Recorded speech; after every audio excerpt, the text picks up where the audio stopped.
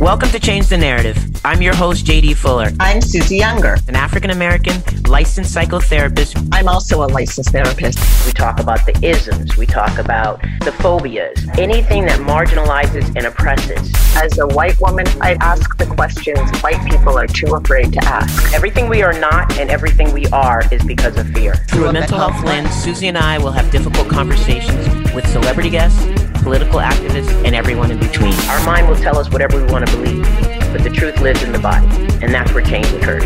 Are you ready to change the narrative? I know I say this every week, but we are so excited for our next guest.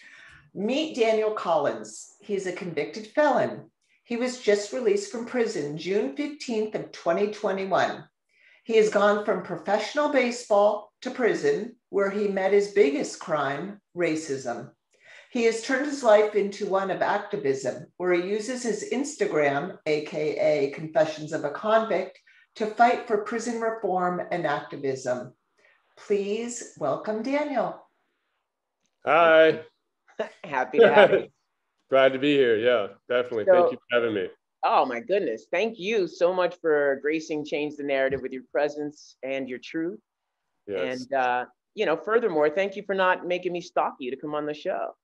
Not at all. It's actually a privilege. It's good to be seen and heard these days. You know, when you come from an environment where there is no voice, it's nice to be able to have a voice and a platform. So, well, I appreciate your voice. So let's get into it. Okay. So you came out of the gate swinging. I mean, you didn't take a couple weeks off. You were like, just came out swinging for the fences. So tell us where you were about 13, 14 years ago. Tell us who Daniel was then. 13, 14 years ago, I was chasing my dream of playing baseball. So I signed my professional baseball contract when I was 19. I'm 38 now, so this is a little bit further back. But I had just got released from baseball about 15 years ago.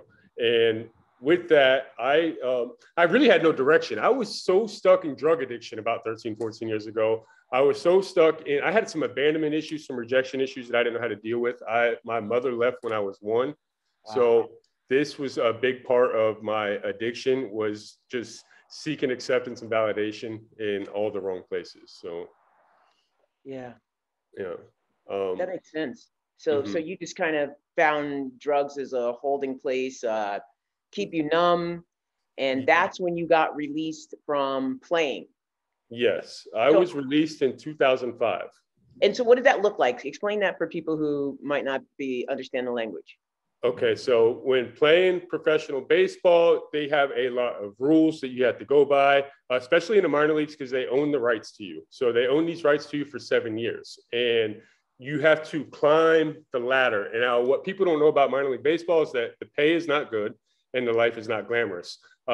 To me, I equate it to a lot like when I was in prison. You know, it's cheap, free labor, or cheap labor, not free labor, but cheap labor. It has long bus rides to a lot of rural communities on broken down buses. So, but what people don't realize is that life is such a grind. And at that point, it's a business. So it's not really about who the best is, it's about who is the most invested as far as financial. And there's a lot of politics to it. So that became an issue with me as well. It took the fun out of it. My entire life, I played for fun. I played to win. You know, that's the way I was conditioned to believe.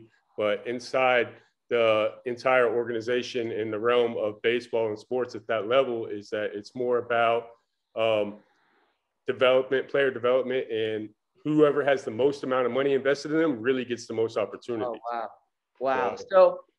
So when you left high school sports, that must have been a shock to you.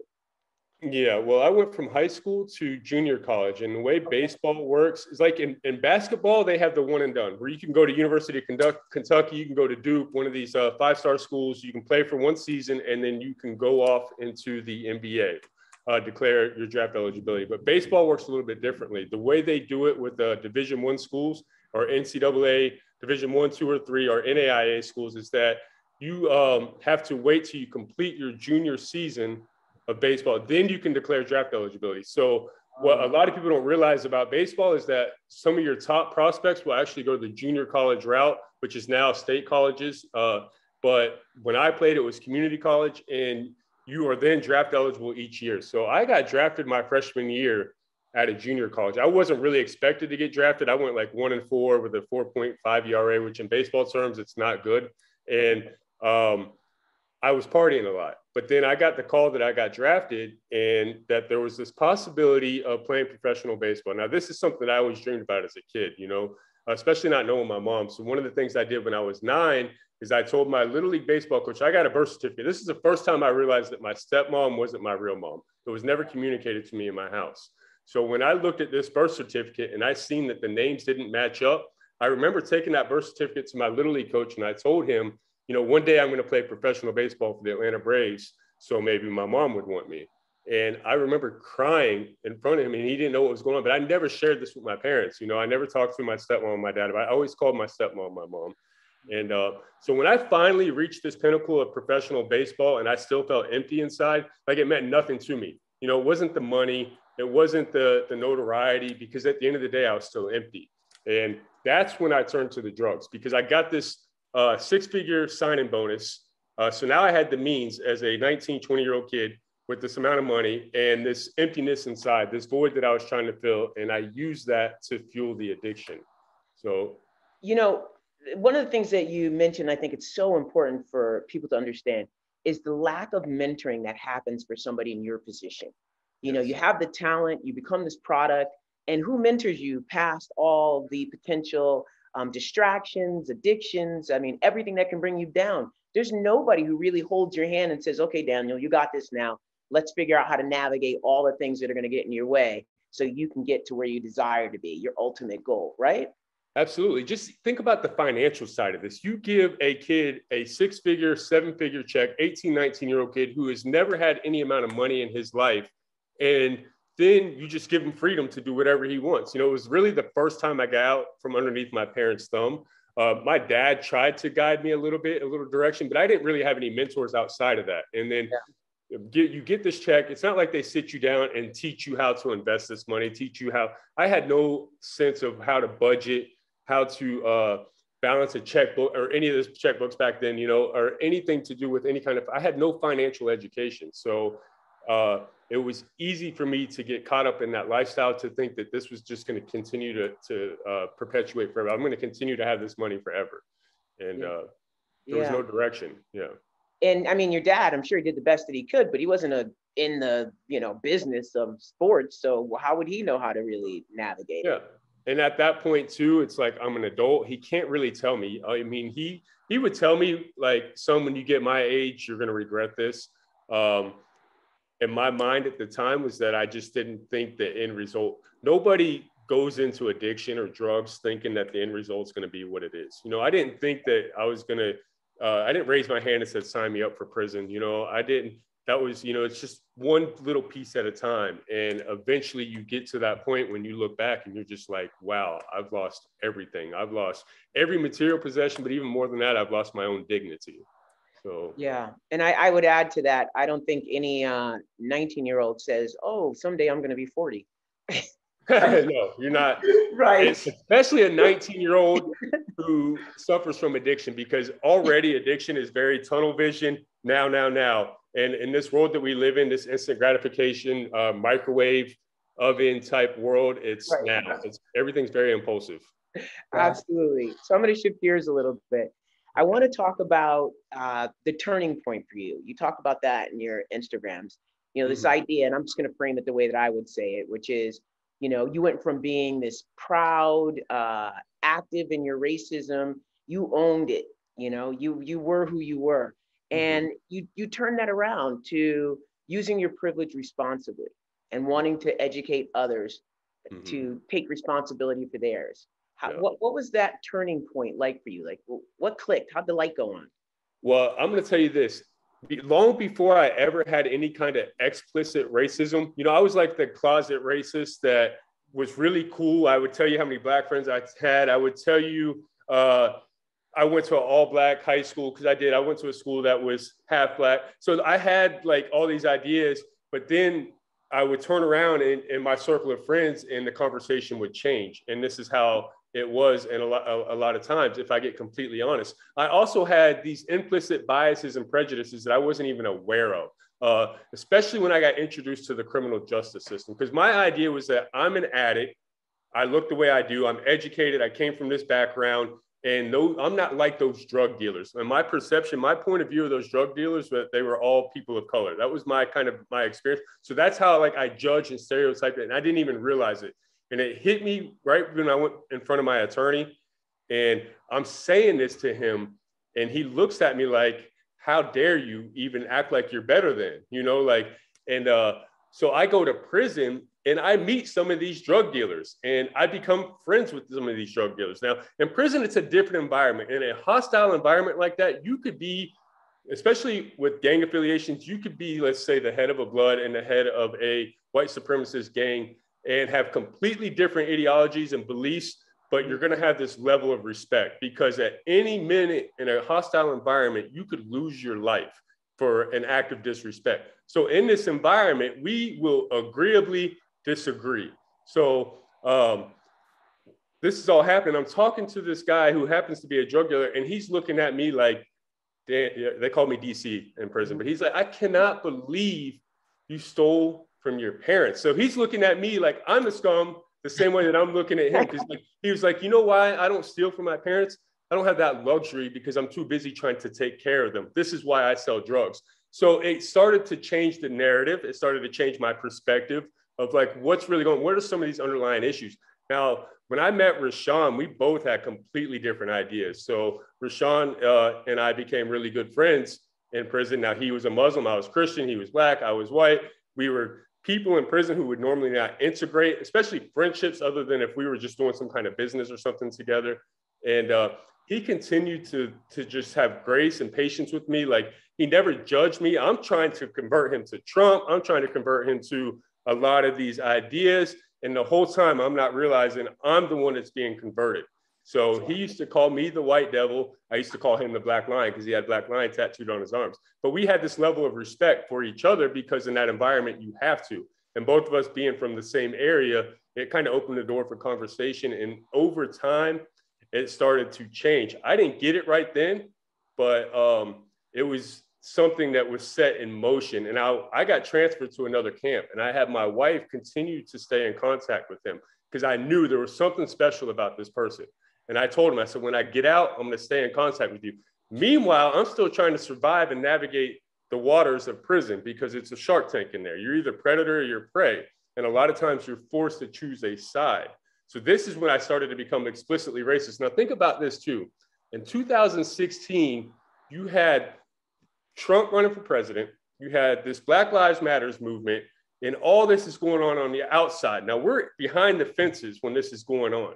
And it's creating this perfect storm because what's happening is the rhetoric that's coming from the Republican Party and Trump is emboldening people who are who are implicitly biased to now explicitly, overtly express this. So this was my case in prison, like that. And then now the Black Lives Matters movement is challenging the American institutions. Now, mind you, my entire life, I've been conditioned to believe that I have to uphold the Constitution. I have to defend a system that by its very nature, by its very design is racist, And I was defending this because it became a part of my identity. So when these institutions were being attacked, when these statues are being taken down, I'm looking at it like it's who I am, like a part of me is being taken down. So like I had to separate, I had to detach myself from that. And that was one of the hardest things to do. But learning through Rashawn's experience, learning through the experience in prison, because you're exposed to a lot more. You got to figure that there are a lot of African Americans in prison. So you're exposed to the culture, you're exposed to like the underlying issues, and you see. Now, is there a lot of hatred spewed? But if you get past the superficial, the fluff, and you can really see what's going on underneath. And that's what happened to me. But I had to, since I'm already committed, I'm already waist deep in this whole gang affiliation type. Like, I got to just try to get out of there alive. In my heart, I know that in my mind, I know that this is not for me. At this point, I made up my mind. But a part of that affiliation is getting this political ink on you. Now, I would not do it. So that was creating issues. I was like, I just need to get to my release date. If I can just get to my release date, I'm going to get in contact with Rashawn. Him and I had already talked about this Confessions of a Convict idea, this platform that could be created, because I feel like we had a blueprint for engaging with people. Because when I got out here and I realized how serious it is so hard to engage with people who don't agree with you politically, religiously, even racially. So the relations, because we automatically just shut them out. If people don't agree with us, we just shut them out, and we don't take the time to develop that friendship and that relationship with people. Sometimes people want to see how much you care before they hear how much you know. And that was the issue. See, Rashawn showed me how much he cared about me, about humanity, just love in general, that unconditional love, that grace. And by doing that, he was able to build that rapport with me that opened the door to understanding, that opened the door for me to hear how much he knew, to hear his experience. Because I'll never understand what it's like to be a person of color in this country. I tell my wife, you'll never understand what it's like for me to be an addict.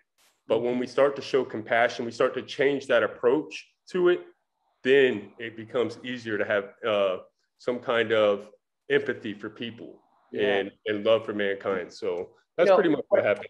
No, it's amazing. That's an amazing summary. It's an amazing story and journey. And, one of the things that I think that I say all the time, I just really believe it's way too much based on believing as opposed to accepting.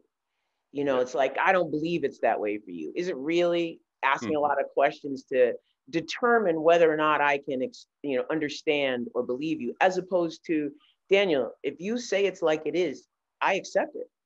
Take it at face value. Yeah, it's your experience. Like, who am I to say that it's not? That's what happens with marginalized populations. It's like, but when, there's LeBron James, it's like, guys, that's what you got. And I would want that same grace extended to me. Like, I don't want people to be like, well, I don't know if I believe that he's not a racist anymore. I don't want people to question that and just take it for what it is and let my actions show, and my experience is my experience. This is my truth. This is what I went through. And a lot of people may not believe it, especially people that just get snippets of me in an Instagram video or a TikTok video, and they don't take the time to really get to know someone. It's easy to judge somebody in 30 seconds, a minute, or a 3-minute video. But when we take the time to really sit down with people and dialogue, then out of that is birth understanding. Well, I got to tell you, you've eliminated so many of our questions right now. I know. I'm like, 9 is gone. 4 has been answered. Okay, now I found my space. You did an excellent job of giving us all the information we were interested in. So I'm going to shift gears just a little bit. It's kind of on the same context, but the idea of, the prison industrial complex, white supremacist system of injustice as it exists today. Give me your spiel on that, because I know you talk about that a lot. Yeah, I mean, if you look at the historical context of everything, if you just look at the abolishment of slavery in 1865, and then you look at our first prison boom, when we could no longer say that we are legally allowed to own slaves. So we can no longer say this, so we just repackage it. And what we do is we make people of color now a crime. It's now be a crime. It's a crime to be a certain color. So now we get our first prison boom. And you got to understand too, that when slavery is abolished, it messes up the economy, especially in the South. And it's such an integral part of the economy. So how do we get this labor? How do we exploit this labor again? Because we're not allowed to do it over. So repackage it. And what we do is start arresting people. Now, fast forward 100 years in 1964, 1965, Lyndon Johnson passes the Voting Rights Act, the Civil Rights Act, and now African Americans have the right to vote. And now they've got a little bit more power or voice. Now, of course, this is going to upset the political establishment. Right after that, people get afraid. Look who comes into office. We get the Nixon, we get the Reagan. Now we get the second wave of a prison boom. In 1970, we go from 300,000 inmates in 1970 to 2.3 million now. And the numbers are just astonishing. But the reality is that and we create this war on drugs, which disproportionately affects people of color. It disproportionately affects marginalized communities. We create this, this false narrative of law and order, and we start locking up people, and then we just exploit the labor. Now we just put the labor for people in prison, and then I look at it now, the way it's going, it's still going on right now. I remember seeing on the side of a van when I was in prison, it said saving taxpayer dollars. And it was a work van, right? So we're saving taxpayer dollars. We're not counting the $30,000 a year we're spending on inmates to be in prison, to pay to warehouse these inmates. And then these same inmates that we're putting into the community that we deem safe, because in prison, you've got to have a certain custody level to be safe enough to work in the community. And in order to do that, you have to have minimum or community custody. Now, mind you, we can have these same people in the streets in Florida, they don't pay you, working for a paycheck, working to support their families, establish community ties and career ties. But the reality is that the whole prison industrial complex was to generate money and profits for certain entities. And if you just look who's at the top of all these entities, I used to tell Rashawn all the time, and Rashawn put it to me this way, and then now I share his story with those people. Rashawn said, just imagine being the only one in the courtroom that is of color, that you're the public defender, your prosecutor, your jury, your judge, the bailiff, everybody in this courtroom is white, and you're the only person of color. And then I take it a step further when I look at my experience inside prison, and I see in many times, especially in North Florida, a lot of the rural communities, the people who are in charge of these prisons are the good old boy system. Yeah. And it's still that old mindset, but it's no different today than it was before. We just modern day slavery. All we did was, sorry. No, I am just I'd like to nod my head off at this point. I'm like, so right? The new Jim Crow law. I mean, that, you know, the new Jim Crow law. Michelle Alexander, Brian Stevenson, what he's doing with that Equal Justice Initiative. I've learned so much just in a little bit of time that I've been out and having access to more information and more resources. It blows my mind away. I'm just amazed at, you know, the underlying issues. If you have generations and generations of trauma, and this is why I hate when people say, and I used to argue this, and I used to use the Candace Owens book to kind of beat it upside people's head. You need to convert to Trump. You need to take personal accountability, and it's personal accountability. It's culture. It's not the system. And then once I learned that the system created this culture, that it perpetuates this culture, if you've got years and years of trauma, years and years of locking up fathers and taking them out of the home, and then you're not giving them any skills. Like I said, here in Florida, we don't pay our inmates to work. So at the end of their sentence, after 20 years in, you give them $50 and a bus ticket and you send them on their way and say, do not commit any more crimes. Now, if a person now has the stigmatization of being a convicted felon, it's going to be hard to get a job, especially a job that's going to pay a livable wage. What are they going to go do? 9 times out of 10, they're going to resort back to the same things that got them locked up in the first place. Yeah, go ahead. Sorry, go ahead. Finish that. And then we're just going to, and then we're going to shake our finger at them when the crime happens. You know, it's the system that created this, the culture. And there's so many layers and there's so much depth to it. And it's mind blowing, really. It is mind blowing. And it's not a system of reform. It's not at all a system of reform. It was never designed to be. You know, and that's why I take issue when people say this is not who America is. It's exactly who America is. Yeah. And it's exactly what it was built to do. And, you know, this idea that people are just supposed to know what to do when they get out. You know, I worked on Skid Row in LA doing assessments for inmates who just got literally dumped off from the prison bus, and, you know, have to assess them to see if they can go to work or if they have mental health issues and can't work. And it was like, what? That just makes no sense to me. And just without heart, the system has no heart. It has no soul. It does not care. You do not have a shot. See, when you take a person from their family, from their careers, from their community ties, especially somebody like Rashawn, who went in at 16, the deck stacked against them. Statistical odds are completely against them. You know, the likelihood of him joining a gang inside prison, which he hasn't, amazes me. The fact that he's taking the time to learn and educate himself, because that's not the norm. You know, he's an anomaly in that system. But this is the thing. I look at my own situation. If I didn't have my wife who owns a hair salon, if I didn't have my dad, you know, who has worked 30 years, that helped me with the resources, that gave me a car, who helped me get a driver's license, who helped me have a roof over my head, I wonder where I would be, because I'm 30 days out. I've applied for numerous jobs. I still haven't got accepted. I passed the whole interview process, but then nobody wants to hire me. They say, oh, it's within the last 7 years. We can't hire you. So like, what are the odds of people of marginalized communities, people who do not have the same resources, people who have worked for 20 years in prison, did not earn a paycheck and get out with nothing? What's the odds of their survival? Absolutely. There is none. And this whole idea that our system is supposed to be punitive is ridiculous too. There's no restorative justice.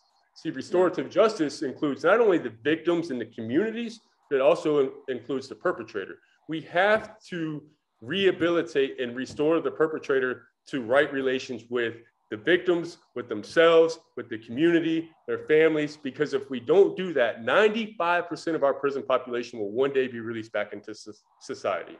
But if we're going to release 95% of our prison population back into society, but we don't treat them, we treat the crime, but not the offender, because we're so stuck on them being a criminal, being bad people. And that's the mindset. And until we change that approach to that, then this crime is going to continue to perpetuate themselves. You can't fix something that's broken with something that's broken. And that's the reality of our system, is that we're telling these people that have been to prison, these people that have experienced these years of trauma, generations of trauma, because most people that are in prison come from dysfunction, they come from poverty, they come from broken families. And then you expect them to just fix themselves while they're being warehoused inside a system that's not conducive for rehab or rehabilitation. And we know that the punishment is, there has to be accountability. There needs to be consequences, absolutely. But let's make this cycle come full circle, and let's restore the offender too. And that way they can become productive members of society. And that's where we fail on a systemic level. And people don't realize this, because we just want to focus on whether criminals don't commit crime. But once that bullet's already out the gun, that bullet can't go back into the gun. You know, it's already been shot. So like, it's too late. We're past that, you know, and it's generational. And that's what it keeps happening. It gets passed on. Now this person who has no skills, no training, no treatment for criminal thinking, no treatment for drug addiction, no treatment for mental health issues, all this stuff. And now they pass it on to their children and their children's children. And it just continues to perpetuate a cycle that until the system does something that's more effective, and we change our approach and our mindset towards criminals, towards people of color, marginalized communities, poverty, and we start to address these issues, then there's not going to be change. The crime rates are going to be where they are. That's amazing. And that's another thing too. Putting people in prison doesn't eliminate crime. It doesn't lower it. It just displaces crime. You take crime from the public eye and you put it inside the system, because guess what? Murder's still happening there. Sexual assault's still happening there. Theft, drugs, you name it, it still happens in the underworld. Right. But the thing is that people don't have to look at it. They don't have to see it. And that's what makes it okay. And that's the selfishness of our society. All right. I want to get back to you for a minute. That was amazing. Perfect. Thank you so much. I want to know, what's the biggest life lesson that you took away from your experience behind the fences? Like, well, if you had to just sum it up in one, what would it be?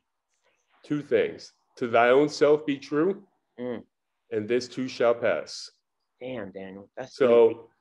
Every spiritual truth that I've ever read on is always to thy own self be true. I had to get honest with myself before I could be honest with anybody else.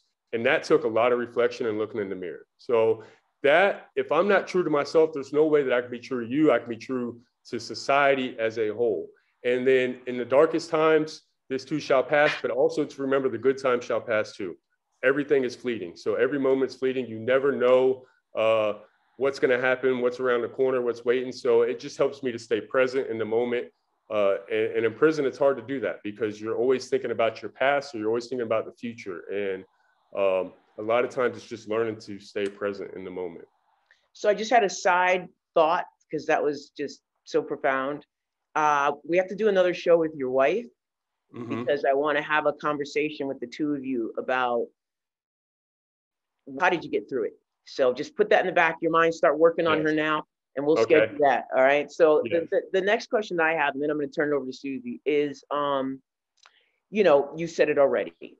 Mental health issues are inevitably exacerbated in the prison system. Mm-hmm. I have an idea of what your answer is going to be, but I think it's important for you to say, how did you manage yours? And how did you come out just seeming like, you know, this too shall pass, basically using what you said? I don't know. For me, I think it was more, see, knowledge is power, but wisdom is application of that knowledge. So like I had to develop this, I did a lot of reading. I had my own personal relationship with God. I used to have a toxic faith that was, I used to try to proselytize people and do all these things, just another form of oppression, because that's the way I was taught on an institutional level. And I had to just come into my own spiritual truth and my own realities that I don't have to formulate my ideas. People always want to tell you what to think, but nobody wants to teach you how to think. And that's when in prison, I just had to learn how to think myself, because with drug addiction issues, with mental health issues, my abandonment, rejection issues, a lot of these things, this need to be accepted and validated. It's hard to keep yourself in check sometimes. So even in prison, I developed a small circle of influence, people like Rashawn, who would encourage me. I had family ties, which I was fortunate that helped me with that whole process. But let me tell you something about mental health issues and substance abuse issues in prison. Even when they implement substance abuse programs in prison, you've got to remember, like, the way it works is that you will leave your dorm a lot of times and go to this class, and it's group therapy, but you're not in your own isolated part of the prison. Now, sometimes that you are, but there are other times, like the one that I went to, you go right back to an environment that is not conducive to rehabilitation. In prison, you're not allowed to show emotion. You're not allowed to show vulnerability. Anybody who knows anything about the recovery process, anything about dealing with mental health issues, is that you got to open up and get real. And if I'm not going to open up and get real, if I know this person that's 2 seats over from me, he's got a big knife in his pants, I know that he's going to prey and try to exploit my weaknesses when I get back to the dorm. So like, if I don't have an atmosphere that is conducive to rehabilitation, to addressing these mental health issues, then I'm going to continue to put up this facade. I'm going to continue to have this barrier, this wall up that you're not going to be able to get in, and there's not going to be any real change. So like, that's why I had to take it upon myself in that system, is just to find a few people that I can confide in and that we could build with, you know. And Rashawn, that's why I said he was such an integral part of that, because he had, dude, I'm just still blown away at somebody who basically state raised, who grew up inside the system, and to have the emotional balance that he has, to have the level head and the amount of wisdom that he has. 16, he didn't go to high school. He didn't have a driver's license. He didn't go to college. You know, he's been inside a prison working for the state for 10 years now. And what he has done with his time, and the person, like, the seed was planted and it had a major impact on my life. Like I said, I didn't get it right away. I still had to keep up this external, it was a survival mode. Because in prison, it's all about survival. When you get back, released back into society, we got to learn how to live. Yeah. So, and it's still, like I told him the other day, I had some disappointments with a job where I had an opportunity for a job. Part of it was like a marketing where I had to go into the community and knock on doors and stuff like that. Well, they were going to bypass the whole background check, but then the CEO was like, well, because your burglary charges, we don't know if it's a good idea that you go knocking on doors in the community. I totally get, but it was a disappointment, because for once I was excited about employment, and here it is, another letdown. It was the first time I had a thought of wanting to go have that drink or wanting to go get high. So, but I had to be honest with that. And I shared that with Rashawn, you know, when he had called me, and I told him, like, and just to be able to have somebody you can be real with and open up with and tell them, I shared it with my wife before. I would never tell my wife that, because it would freak her out. If I told her that I want an idea of getting high, she's automatically going to lose it and think that, you know, like, but just because I have the thought doesn't mean I have to act on that thought. So like, but I need to be able to have a safe space where I can talk about these things, you know? Yeah, because secrets are poison. Yeah, and we're only as sick as our secrets. Absolutely. So wait, let me just before I pass it over to Susie, I want to ask, I've just been so blown away by Rashawn's story. What is his last name and how can people reach out to him? Rashawn Clark. He's at Avon Park Correctional Institution work camp, 8100 County Road 64, Avon Park, Florida, 33825. You can also download the JPay app, add him on JPay. His DC number is K77195, state of Florida. I will tell you that he is being censored a little bit with some of his mail and his videos that he's been sending out to me. I guess one of the things in prison is that you're not allowed to operate a business or any kind of financial thing. So like he has to follow those rules. With us trying to raise money for his GoFundMe page, we're trying to retain an attorney. He believes that his constitutional rights have been violated, his due process, equal protections. So we're trying to get an attorney for him in that matter too, because what happened to him is just, it's ridiculous. So what's the GoFundMe page so we can promote that as well? Do you know? I have the link in my bio on my Instagram and okay, that's TikTok. Good. Tell them what your okay. IG name is. TikTok is Confessions of a Convict. Instagram, Confessions of a Convict. There's a GoFundMe link in the bio. Attorney for Rashawn Clark. And if you know any constitutional civil rights attorneys, please have them contact me. Every attorney that I've called, a lot of people don't want to go into the jail. They call it a petri dish for COVID. So the couple that I've called that are local, they don't want to. We do have a couple people that have some legal experts looking at it, but I mean, he has a legitimate case. Like he's exhausted all his criminal remedies, but on a constitutional level, he definitely has a legit case. I mean, yeah. All right, let's get him the help he needs. Go ahead, Suze. Yes. Whew, Daniel. Hi. Hi. So as a white person, I'm just now beginning to know how much I don't know in this anti-racism work. Mm-hmm. And my eyes have started to open about the racialized trauma Black people and other people of color face every single day. And yes, to be honest, in retrospect, I can see where my white fragility shows up. Mm-hmm. What about you? Where does your white fragility show up? Anytime that the institutions were attacked, I took it as a personal affront. So that made my whole ego and everything very fragile. Like I just took it very personally. So that's definitely a way. Anytime, dude, there was so many times that like, I just took everything so personal. Like if you would say something about white people, like one of the things, like when people would start saying African-Americans can't be racist, that used to show, like, it used to really hit my ego. Like, cause I'd be like, how is that not possible? You know, I just came from an environment where there was a lot of, you know, derogatory terms spewed at white people. And so I used to take that very personal as well too. And then, but then once I got past the very superficial level and understood that this is just a reaction to years and years of trauma by our ancestors. So this is some of the ways that it showed up in my life, for sure. Wow. Okay. This is my last question. What do you hope that white people do other than just thinking that having a friend from a marginalized community is doing the work? What do you want white people to know? Let's change the narrative. Like you said, like, let's begin to take action. It's not enough to just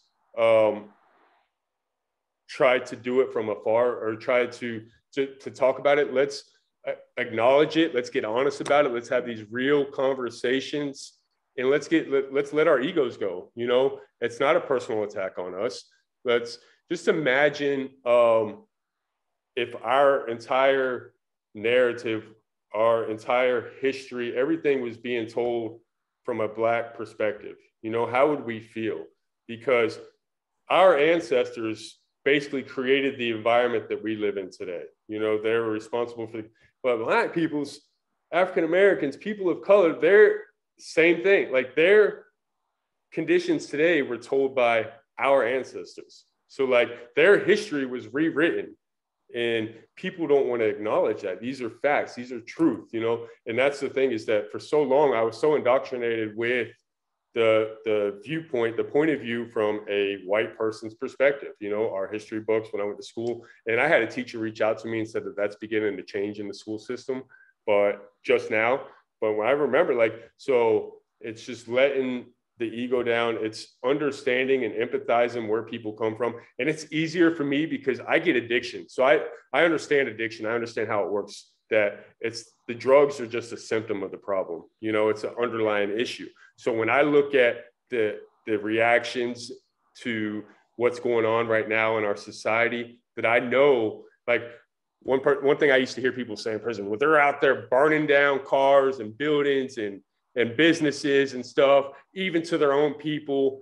And it's like, you got to look at where this is stemming from. You're looking at one little micro act in the grand scheme of things. It's like, imagine this, that you get beaten, you get verbally abused, emotionally abused, you get raped, you get killed, and then you get told by your oppressor, your perpetrator, that you just need to stop being the victim and you need to take accountability, personal accountability. Like, imagine if that happened to us and how we would feel. You know, we're being offended on such a micro level, and it's nothing compared to, like, so that's what I take a look at my life. What I've experienced is nothing compared to what generations and generations of people of color have had to deal with. And that was the honest look that I had to take it. And in order to do that, I had to detach myself from everything I've ever been taught, even subliminally or even overtly. Like, there's a lot of things that I've been taught that I don't even realize that I've been taught, because it's just become a part of me. It's such second nature. So, like, I still make mistakes, you know, like, I have not arrived by any means, you know, because it's such a process. Oh, I know. Yes. Yeah. Humility in its purest form is to remain teachable. So as long as I remain teachable and open-minded to the truth, and that's what I would tell white people, is just take down the barriers, just take down your guard for 1 minute and just try to have some kind of compassion and empathy and understand where people are coming from. And that's it. We always want to be understood rather than seek to understand, you know, like, and that's the problem, is that it's always me, you know. And if we take the lens off of us, we take the magnifying glass off of our lives, and let's just look, if we even begin to look at, you know, what other people have experienced, people of color in this country, we look at the data, you can't deny the numbers. One thing about it, you can deny everything else, but you can't deny the numbers. So that's why even when I tell people it's systemic racism, like, oh, it doesn't exist. I mean, just look at the numbers. Look at the end result. Like, the numbers do not lie. And then I always hear, well, who controls the numbers? But it's just like, it's always deflection. You know, nobody wants to look at what's right in front of them. I'm guilty of it, so I get it. Like, anything you can possibly say, I've argued it, I've done it. So, and it's a good feeling to be on this side of things now. To no longer be part of the problem, be part of the solution. But it's just, let's change the approach, you know? Well, you know, JD always says it's the feeling in the body. And honestly, when I was looking at your stuff yesterday and I've been following it, there was a part of me that was like, do I trust him? Is this like a momentary thing? And I can say, just sitting here, I absolutely feel that you feel everything that I feel it. And so I just want to thank you for coming on and speaking your truth. Yeah. And I'm going to turn it back over to JD. All righty. Thank you. Daniel, we definitely have more talking to do. I've got some ideas about things. So okay. we are connected now. Yeah, and I agree. You agree, right on. I love the energy. So that's so good to hear. And I just want to say that there's a lot of things I want to say, but I'm gonna sum it up like this. Thank you so much. Thank you again for trusting that you could come on here and I would, you know, respect you and we would have an honest dialogue. Thank you for coming on and telling your truth. Thank you for rebounding the way you have and doing what you do for Rashawn. I just feel connected to him, and I believe that we're gonna get a movement. This is gonna happen. We need it, definitely. Yeah. I mean, there's so much change that needs to happen, and I'm just glad, like I said, to be on this side of it now, to be on the solution side, not the problem. So I appreciate you guys having me on and making me feel comfortable, especially with the social anxiety of coming out of prison. So good. Awesome. All right. Well, I'll hit you up next week. Okay. Okay. Sounds good. All right. Thanks again. Thank you.